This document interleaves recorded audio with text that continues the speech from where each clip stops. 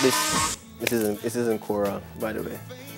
Dwayne is confused as to what color he's wearing. It is coral. It is pink. It is not pink. It's pink. Look at it. On the camera, it look pink. I mean, that's what people are going to see. Anyways, guys, Plant Jamaica. Have you been planting? Plant Jamaica is an eco-social enterprise born out of a desire to promote sustainable livelihoods through community farms. And we're going to be speaking with founder Andrew Bruce on Zoom. He's going to be talking to us about the environmental restoration that he's on right now. Hi, Andrew. Good morning. Hi, good morning, everyone.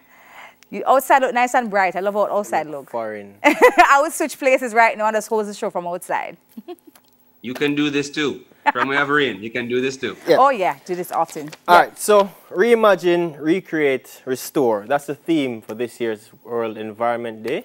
Okay. What are we doing? Or what are we not doing as a country in playing our part in this restoration project?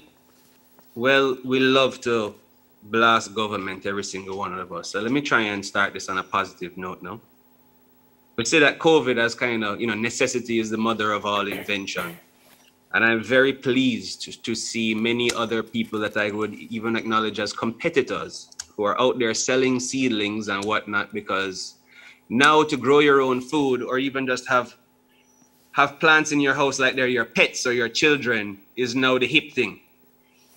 So I'm glad to see that there's actually a lot more of a push on that, and locally we're eating a lot more fresh vegetables to support our farmers during this COVID period. Government is doing this million tree planting project, which I think is excellent. And when I visit a lot of the government nurseries and such, they tell me that they've never put out fruit tree seedlings like they have put before. So we're planting trees, but it's still not enough. So Andrew, you say it's still not enough. Why is it still not enough though? Because if they're saying that they're doing more, why is it, in your opinion, as you just said, that it's not enough?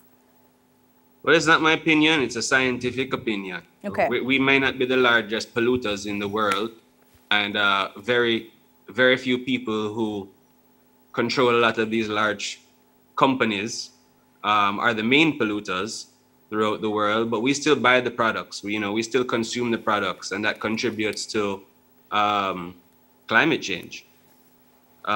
Jamaica, as I'm sure you've had many people on the show to come and talk about these things, is a small island state, so we have a small amount of landmass, which is not going to help to slow storms down. We live in the Caribbean, which is a hotspot for hurricanes, which, by the way, we're in the hurricane season now, so please be safe and prepare and do what you need to do.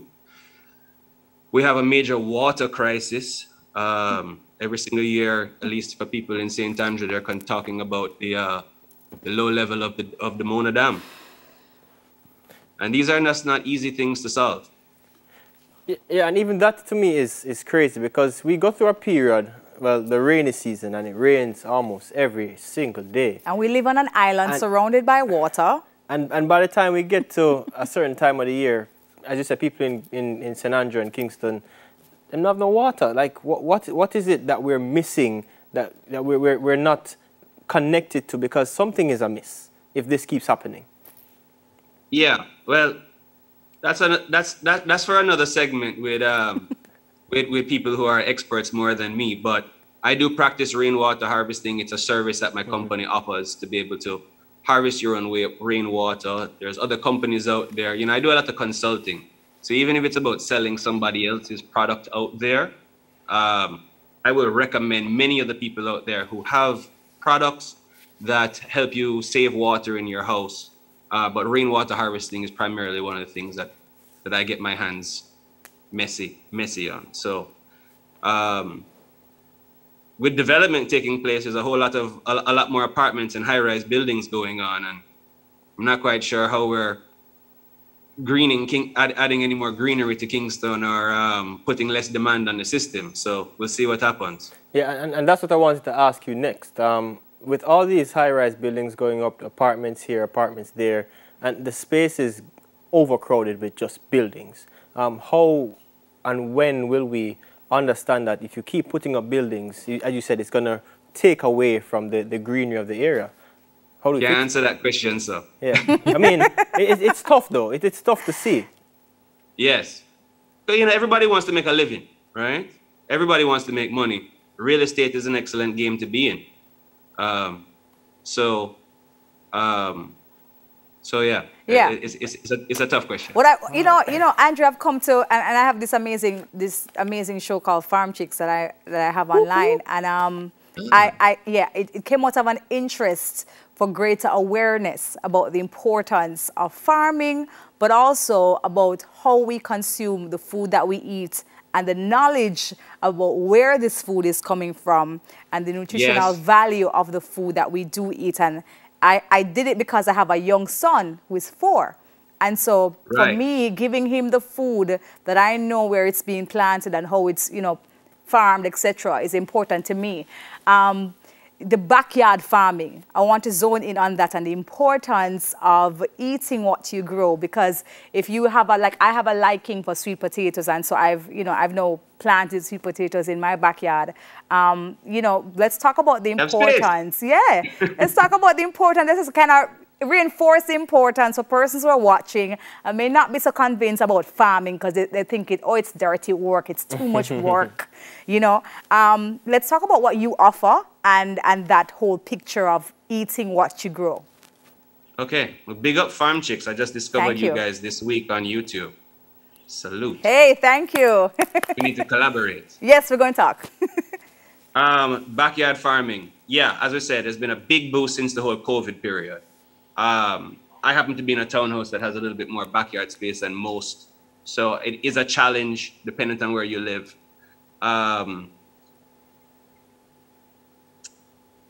Container gardening is the way to go if you're limited on space. I mean, it even also helps you on all of your controls. I mean, there's a million and one things that you guys can grow. Right? Yeah. I mean, I sell all the seedlings. I sell some things which are hardy. I consult on teaching people how to go about it, even if they want to take a do-it-yourself approach. Because everybody's going on YouTube. No disrespect to Farm Chicks at all. This is not necessarily referred to you. But we're getting a lot of knowledge from North America on YouTube, and that is a different climate. It's not tropical soils. Exactly. And, I love going through the parish of St. Elizabeth, and I see that people are making use of every square inch of the land. And I wish that we all had the same amount of parcels of land that those folks seem to have. But yeah, I mean, Plant Jamaica has pretty much all the solutions to be able to tell you how to do this. I've been doing this for 6 or 7 years now, started in the inner city. Consulted and helped out with Agent Saska's house. He has an Instagram page, Backyard to Kitchen. Yeah. So I meet the Mitchells with my friend Wayne and Tammy and the family. There's some other people out there. I don't know if I'm allowed to mention their names, but big stars. And I put in urban kitchen gardens for all of them. Nice. And the nice thing about it is that anybody can start. So even if you have a balcony, and you could hold one pot for one plant. You ever don't know how to grow something? It's something to do. We all need some form of entertainment and to do something in a way that is healthy for our minds. It gives us nourishment. It gives us anything that's just therapeutic. Whatever's good for you, We need some balance in this life. Absolutely. Yeah. Absolutely love that. Post-COVID, do you think it continues? The backyard farming? I hope so. There are certainly, the evidence is there that people have fallen in love with it. Yeah. What we want is, I want to see more people moving from backyard farming to more large-scale agriculture, because our food import bill is still crazy high, even though the tourism sector isn't up to its full capacity, right? So we need more local farmers. We need more help from the government. We need more help from the private sector to streamline a lot of these industries, so that if you do grow something, you're able to get the right knowledge to be able to grow it well, grow it responsibly in a way that is good for the environment, hopefully. That's my aim. and then find a market for it. Because you have a lot of people who grow and then they say that they can't find the market. Yeah. That's very true. Gotcha. All right, so thank you so much, Andrew. Please continue. Most welcome. Continue the good work, and we'll be doing our part by planting one tree at a time, because it's a start to rebuild and restore our environment. That was Andrew Bruce, founder of Plant Jamaica. The tree you plant today is for the children of the future. We'll be right back.